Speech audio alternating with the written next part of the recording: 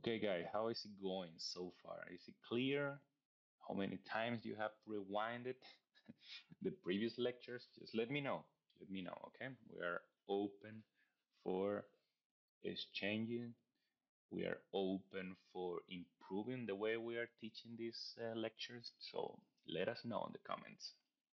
And especially let us know using the reviews, okay? That's super important for us. So, lecture number 5, electronic spectrum and frequencies.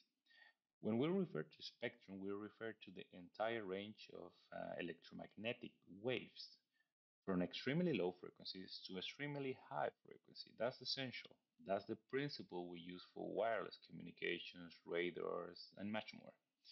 Here below 3 points listed: key frequency bands, high frequency band.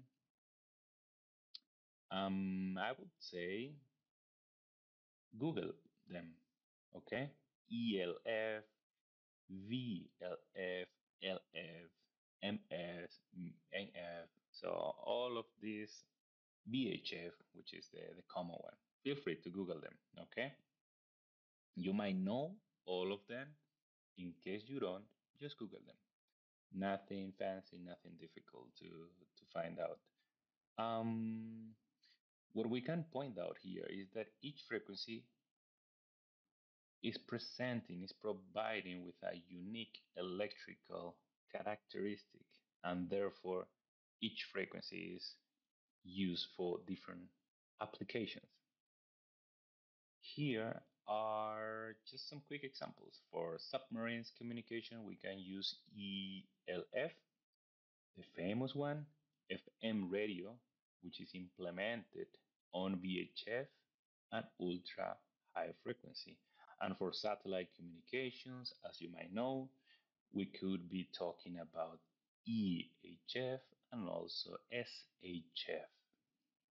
Secondly, the main goal of electronic intelligence equipment is to collect signal within this spectrum, within different frequency bands. So knowing and understanding each frequency band and each electrical property is a critical input for signal classification processes. And finally, we shall know that electronic spectrum and frequencies are regulated by government and international organizations. Unfortunately, just a joke. In order to ensure interferences free operation.